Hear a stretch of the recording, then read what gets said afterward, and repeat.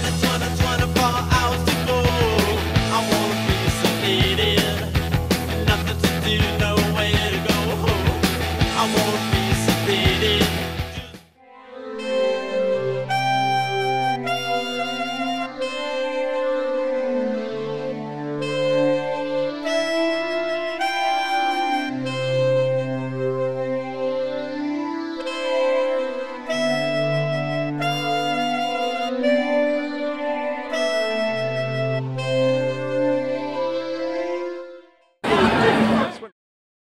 Good. What a great introduction to the video. Two laughing mad women.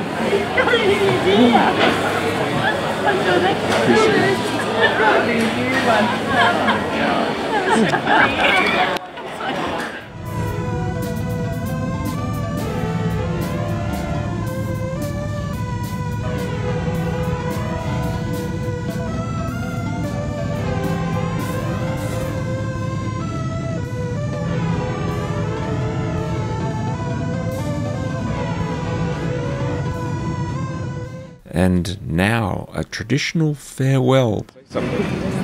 Hi! We're here! Philosophically astute, as you will always be here, wherever you are.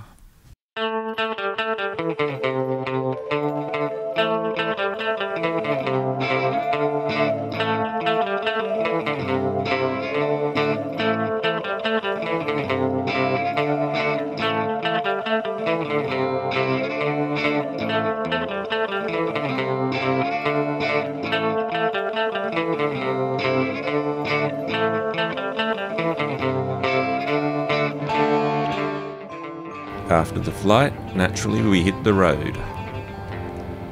Off to Launceston and our first stop in the itinerary, which was going to take us all the way down the east coast of Tasmania to Southport. And what's the most important thing or item when travelling with Nana? Why, the accommodation, of course. Bates Motel unfortunately had no vacancies, though I'm sure there was going to be some fairly soon. Option 2 was this lovely little place that we stayed in. And this was our first accommodation for the tour. None too shabby, no termites. That's right. The climate means that Launceston is a termite-free region, and the glorious wood buildings, especially from an earlier era, still stand soundly, solidly and majestically. They're free from the degradation and gnawing of termites that over a 100-year period have destroyed many historic buildings over the ditch in Australia.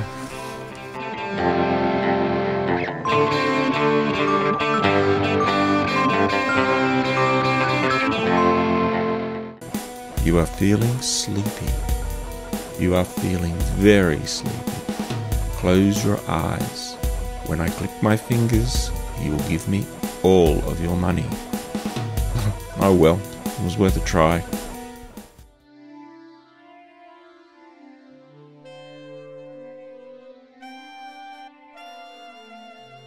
Within the gardens there was a monkey enclosure, and it contained a troop of Japanese macaques.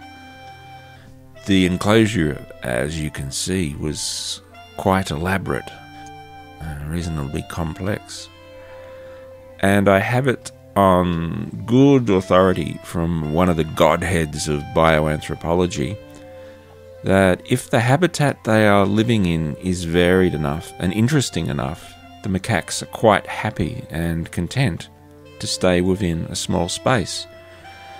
Even if they were out in the wild, in the bush, as we call it, or the jungle, as others would call it, they'd be quite content just to roam around within quite a small space and not leave it.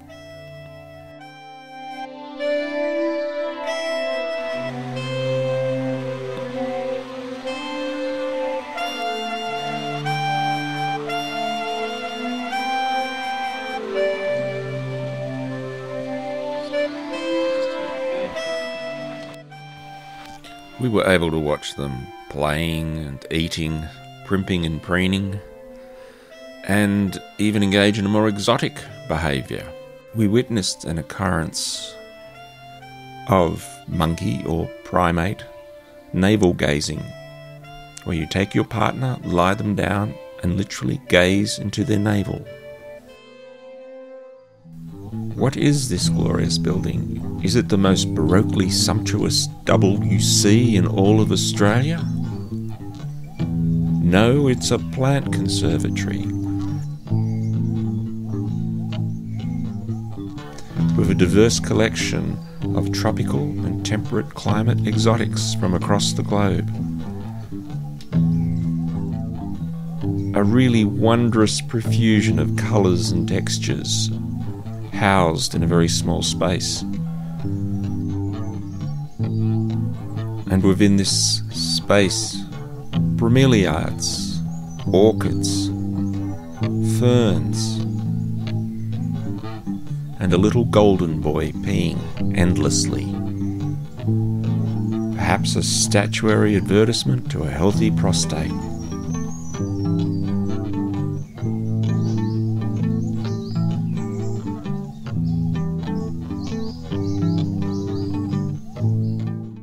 After the gardens, which are both relaxing and very enjoyable, we had a choice of driving through the opulent ridged suburbs pretending to be period piece grand designs inspectors, or watch the locals engage in a traditional Tasmanian breeding ritual. Note that these breeding practices in Tasmania, though they might be quite innovative, are tangibly ineffectual. Behold the enigma of the random pointer. Is he indicating the water, the channel marker, or a prime real estate option in the distance? Now, we could have motored to a museum and looked at endless heroic portraits of white males, the self-proclaimed pudgy, big, overfed conquerors of the region, surrounded by the decorative and suppuratingly dull familial entourage in picture after picture. But instead, we decided we would go on a cruise. And there she be, our tourist bark. Is it the vision-impaired cruise line, where the only person who can see which way the boat is going is you? No, it's actually a trip toward the Cataract Dam via the Esk River, thus the name Cataract Tours. And the captain would not need a labradorial vision aid to bark out instructions as to whether to go left or right. Nana on the wharf, looking composed, alert, and standoverish. Either the hit or the fix is on. Well, at least if the deal goes down successfully, it should finance the rest of our tour of Tasmania. As we toured along, the gentleman gave us some facts and figures about Launceston. He mentioned when Launceston, through hydropower, got streetlights. And I haven't looked it up, but it appears that perhaps Launceston had street lighting at about the same time that New York got street lighting. So you may want to go away and look that up and see whether I am in any way correct or way off the mark. How long did it take them to build that walkway? It's about 8 years. 1992 through It has to 1998. go across the water and then it's got a name. The cruise up through the gorge was both very relaxing and eye-catchingly fantastic. Bore myself to sleep at night.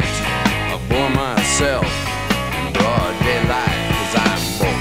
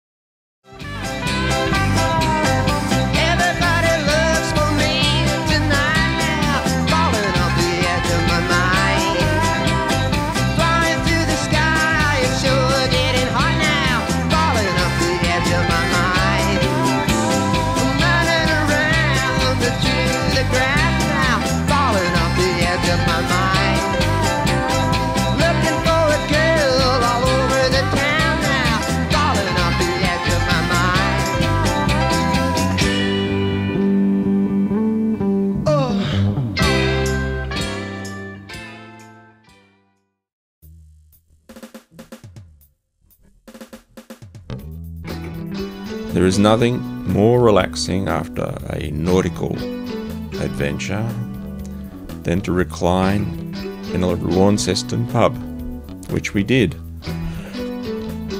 Well, they even had a brew or two which was only available in Tasmania, not back in Australia. And they're actually a very, very nice drop. And the next day we got up, packed the car, and hit the road, off on stage 2 of our adventure. We were heading to St Helens.